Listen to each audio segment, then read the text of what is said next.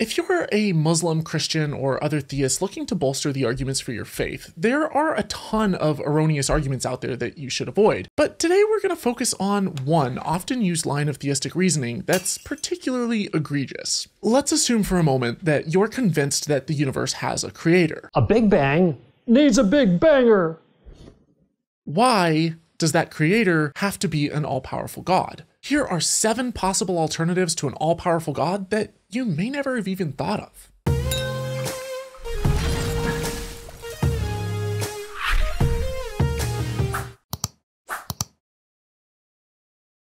Hi, I'm Thomas Westbrook, a former evangelical Christian missionary kid, born again as a bright-eyed curious atheist, and I'm on a journey to explore how the world really works, using my trustworthy tools of scientific skepticism and critical thinking. If you're new here, I welcome you to smash that subscribe button and come along for the ride. When arguing for the existence of God, we've all seen pastors, apologists, imams, or theologians start by arguing for a first cause that created the universe before leaping to the assumption that that cause must be God, specifically their God.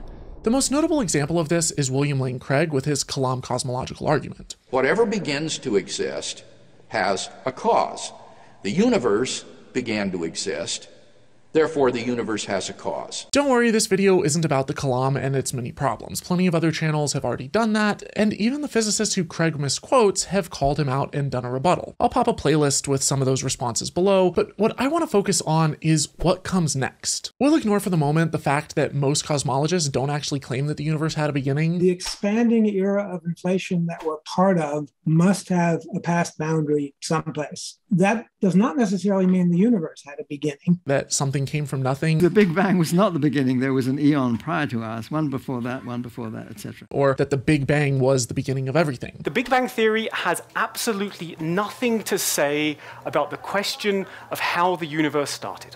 What it does describe is what the universe looked like when it was very much younger. We'll ignore the multiple cyclical universe models, we'll forget about multiverse theory, and of course don't worry about the fact that when you extrapolate the universe's expansion backwards in time, time itself kind of breaks down as space-time becomes infinitely dense, making the word beginning kind of meaningless. Ignore all of that, and let's assume for a moment that apologists know more about cosmology than actual cosmologists. You know, I'm something of a scientist myself. That our universe did indeed have a beginning, for sure, and that it did have a cause. The theist still has to get from first cause, which could be two brains colliding together, or a new universe springing into existence as the result of a black hole, or any number of other possibilities. They have to get from there to a conscious first cause, a creator. And then from that to an all-powerful, all-knowing, omnipresent conscious first cause to their specific omnipotent, omniscient, omnipresent conscious first cause, who made all of this with us in mind. But why assume that the Big Bang had to have been triggered by an equally big God? After all, you don't need to be the size of a nuclear blast or have the strength of Godzilla to create or detonate a nuclear bomb. Similarly, why couldn't the creator of our universe be just as mortal and weak as you or I? After all, a stage 4 bone cancer patient in a wheelchair could push a button and level a city. What if our Big Bang was actually triggered by some kind of doomsday device, and our creator in some previous universe was actually a psychotic terrorist who died by triggering the device? But I can already hear some of you revolting in the comments. Stupid atheists! The fundamental constants of the universe are so finely tuned for life that it had to have been the product of design, not some destructive force of terrorism. And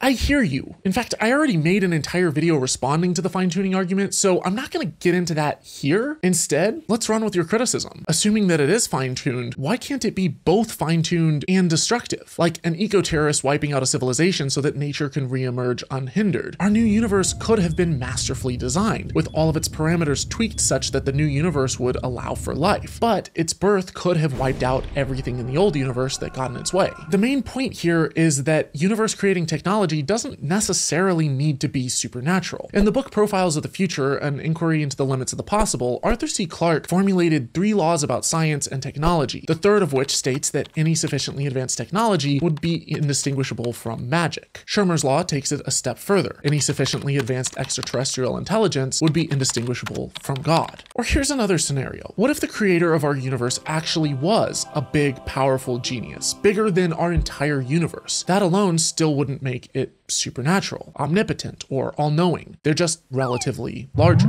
They could still have triggered our Big Bang using advanced technology, creating universes in the same way that ecologists plant trees. Ours would be just one among a countless multitude of others. For all we know, our creator died billions of years ago, and her descendants could have long since forgotten about our world. Oh, and aside from religious indoctrination, why assume that there's just one creator and not an entire lab, company, or civilization of creators that works together on universe design, possibly as a fuel source? But let's adapt this scenario and take these colossal creators and grant them another divine attribute for a moment: eternal existence. Basically, they're immortal and invincible. We can even make them all-powerful too if you'd like. Regardless of how long they've existed or how powerful they are, if they're that gargantuan, how would they even know that we exist? Our entire solar system would be orders of magnitude smaller to them than electrons are to us. We could be like microscopic bacteria growing on a forgotten science experiment, an unintentional byproduct too abysmally tiny for them to even detect. Our universes could be the tiny fundamental building blocks of their universe. And even if they did specifically create our universe and they could detect us, they would have no reason to care about us specifically and absolutely no way of interacting with us because they would exist and operate in a world of the very large. Or what if our creators were separated from us by time dilation? Depending on how the laws of physics play out in their wider universe, what if our universe's creators are affected by relativity, and because they're so massive, time moves slower for them? So in the breath of time that it takes to wipe the sweat from their safety glasses, all of human history would race past them, vanishing into extinction before they could even figure out how to tell us not to touch our wieners. To some, the lack of divine guidance and supervision is unthinkably terrifying, and I get it. Independence is a terrifying prospect, but part of growing up is discovering the double-edged beauty of autonomy and self-determination. Now, there's no reason to think that a creator has to be all-knowing or omnipresent, or that it has to exist at the scale of our tiny world or care at all about our existence. But there is a scenario where that might be possible: simulation theory. Whether you've watched The Matrix or seen your fair share of sci-fi, you're probably somewhat familiar with the simulation theory, which posits that the world around us isn't real, but it feels real to our brains, which are hooked up to a simulation. Or we don't have brains and bodies at all and are entirely computer-generated parts of the program. The creators of our simulated universe who are running the program still probably wouldn't be omniscient and would lack awareness of all of the variables, all our thoughts, experiences, and the various events occurring inside the simulation. They would likely just focus on the most important events, the big picture. But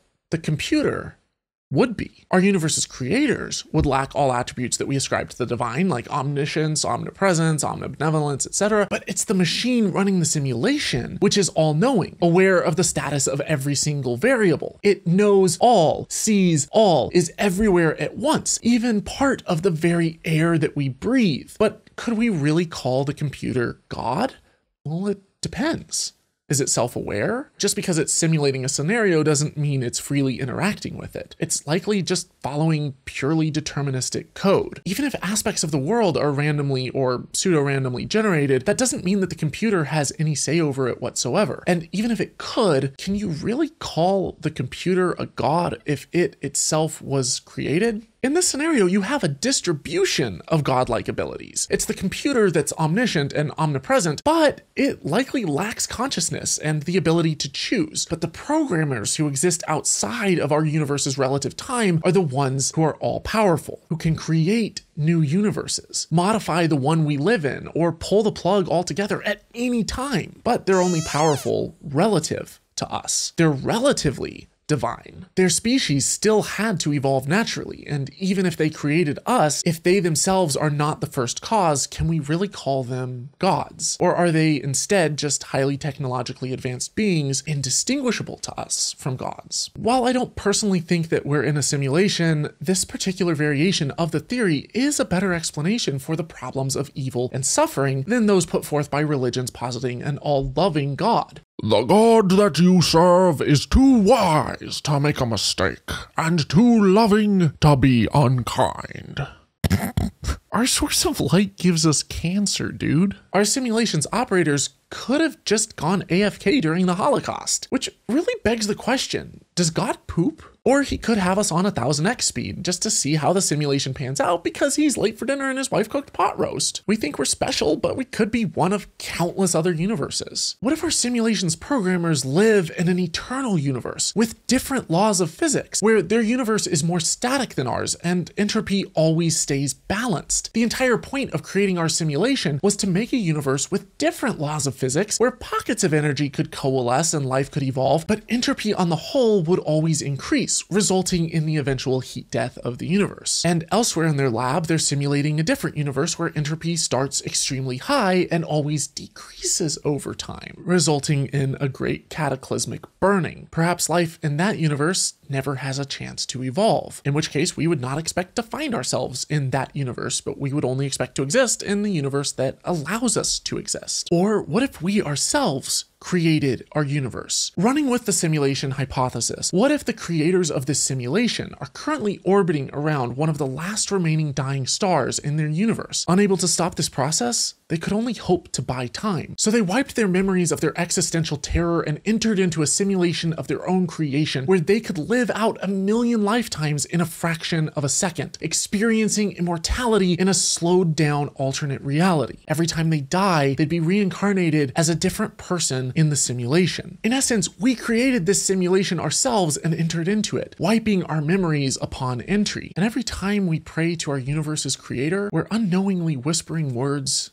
to ourselves. But why would we create a world where we would suffer so much? Perhaps as incentive, because suffering breeds innovation. It breeds creativity. Maybe we're meant to find a solution, which leads to scenario 7. What if we are R&D, research and development? What if our existence is part of a last-ditch effort to reverse entropy? Our universe was created or simulated by a desperate civilization to see if any of the life forms on these many billions of planets could develop a solution to the heat death of their universe. What if we are their hope of reversing entropy? In a way, each of us would be an intelligent node on a gigantic deep learning algorithm with one goal. But right now, we're failing. We're still insufficiently evolved and intellectually infantile, too busy fighting wars and chasing gods of our own making. Now, I do think that some of the biggest problems in our universe and on our planet are worth solving, and we shouldn't get distracted from them. But I don't personally think that any of these scenarios for our creation are necessarily true. But the point is that whenever you have to appeal to the existence of a creator to explain how our universe got here, you haven't really answered the question of where everything came from. Instead, you now have two things to explain: how our universe was created and where our creator came from. This isn't a problem for creationists who claim that God is eternal. However, they laugh at the notion that the cosmos could be eternal or could come from nothing, but simultaneously posit an infinitely more complex God that has to be either eternal or to have come from nothing. They cherry pick science when it suits them, claiming that an infinite universe violates the second law of thermodynamics. But you've got to have creation. That's the point. You've got to have creation. The second law of thermodynamics insists on it. But then embrace a God that would also violate the second law of thermodynamics. On faith, they claim that the laws of physics don't apply to God because he exists outside of our universe. God is eternal. He is outside of the realm of time. But then reject the possibility of any kind of multiverse existing outside of our universe, which naturally follows from string theory, even if it's currently outside of our technological capabilities to measure. Basically, the double standards are endless. Now, these are just a handful among a plethora of possible creator-creation scenarios, some more plausible than others, and I'm not saying that you should believe any of them. Just know that it's a lot harder to get from the existence of a creator to the existence of a God than most people realize. And even if you could get all the way there, you now have the tremendously arduous burden of proving that that God is the same God that you believe in. But it's these types of experiments and questions that are worth exploring. They're challenging, they're existential, and they're fun. We should never shy away from scrutinizing an idea simply because we're afraid of the answers that we might find. If it's true, it'll withstand scrutiny, and if it's not, well, then it's not really worth believing in. I'm all for religious freedom, but getting people to ask hard questions, calling out dogma, and pushing back against fundamentalism is what I do full time with this channel. So if you appreciate that, you enjoyed this video, and you want to help help me to promote critical thinking and free thought, you can support me and the Holy Kool-Aid team with a donation via any of your favorite payment platforms. Every little bit helps a lot. Or you can make an ongoing per video pledge on Patreon or a monthly pledge on Subscribestar. Things have been pretty tight ever since the Faithless Forum conference, ever since the accident that I got in, and also just with seeing a really big dip in AdSense and views. The YouTube algorithm's always changing. So if you are able to make a pledge or donation, it would be huge and mean the world to me and my team. In return, as a thank you, there's a bunch of perks on Patreon too. So I'll put a link to that below. But that said, it's purely optional and my videos will always be free because I want you guys to be able to watch them and enjoy them. If you already support my work, thank you so much. And as always, dare to be curious, but don't drink the Kool-Aid.